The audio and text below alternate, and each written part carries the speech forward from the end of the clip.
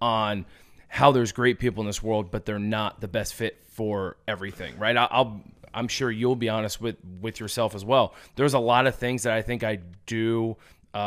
successfully and I'm able to do, but at the same time, I'll tell you there's certain things I'm not great at doing, you know, and so I'm not going to act like I'm that person. And so, but I also think that's part of leadership when you start talking or start kind of having self-talks with yourself on what am I good at, what aren't I good at, where do I need to surround myself with better people, where can I pick up some of the slack. And so like that's something that I've worked into the leadership style of business of not only making decisions on who's right for what positions, no matter what their resume is, it more so when the bullets start flying, how do they respond to things, but also where do I need to surround myself with those kind of people. You know, I know I'm great with networking and sales. Why am I going to surround myself with a high